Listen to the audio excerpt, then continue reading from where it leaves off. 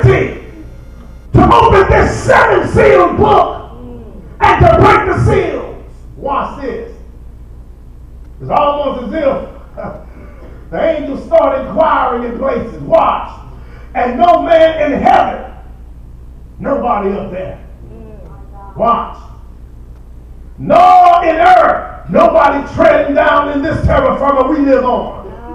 What I love about it, the writer even said that God inspected hell and no man under the earth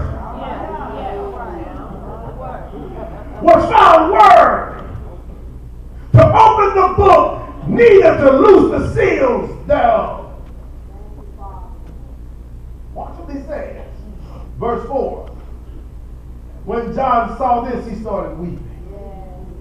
Because there was something in this book that he's saying in his mind, humanity needs to know. There's something that creation needs to see, but it's sealed. John said it was so overwhelming, I wept much.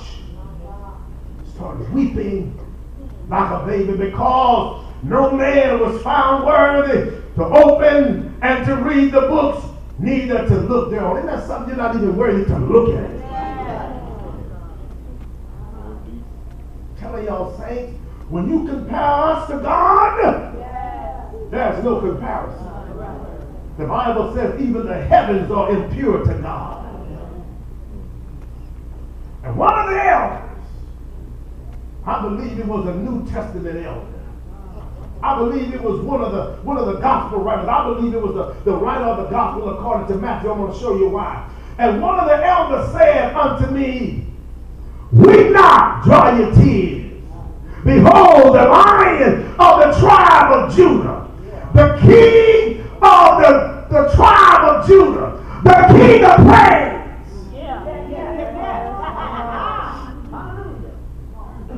The root of David. Jesus came from the dark tribe of Judah.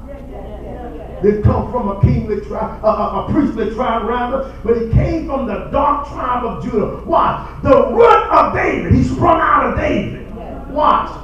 Has prevailed to open the book and to loose the seven seals thereof. He said the reason that this being that was sitting on the throne was worthy to open the book and to loose the seals was because he prevailed. All right. Let that sink in. I'm going to go somewhere with this. That is some authority that you are given from God when you overcome some things. When you go through some junk and come out victorious, it gives you credibility with God. The Bible says the reason this being was worthy to open the books and to loose the seal thereof was because he prevailed. I'm going to let him do some stuff nobody else can do. I'm going to let him see some things nobody else can see. I'm going to let him loose some stuff ain't nobody else loose.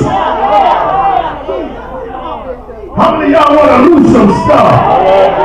Tell somebody, tell them, go through and prevail.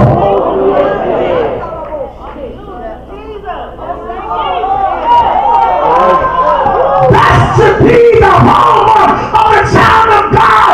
God said, whatever you bind on earth shall be bound in heaven. Whatsoever you loose on earth shall be loose in heaven.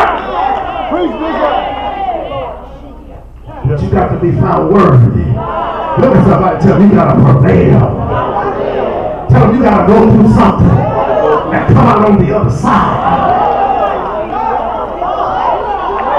Jesus went through hell to be able to be the one that loosed the seal. He went through hell and came back. How many of y'all are going through hell right now? Tell somebody God is just preparing me to lose some stuff.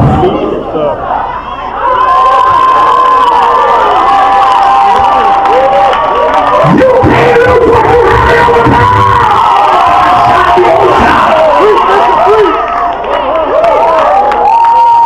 He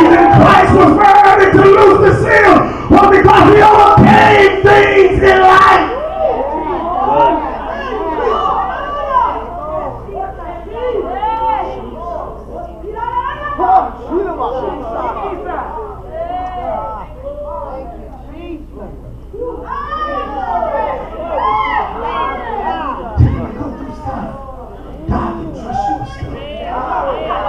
you prevail, God can entrust you with the secrets of the kingdom. And see, we don't want to prevail.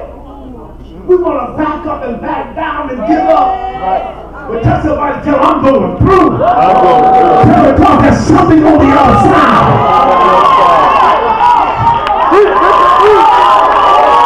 That's why Jesus looked at the grave and said, oh, grave, where is your victory? That where is your sting? All power in heaven and earth is in my hand. Why do you have it, God? I overcame them both. Yes.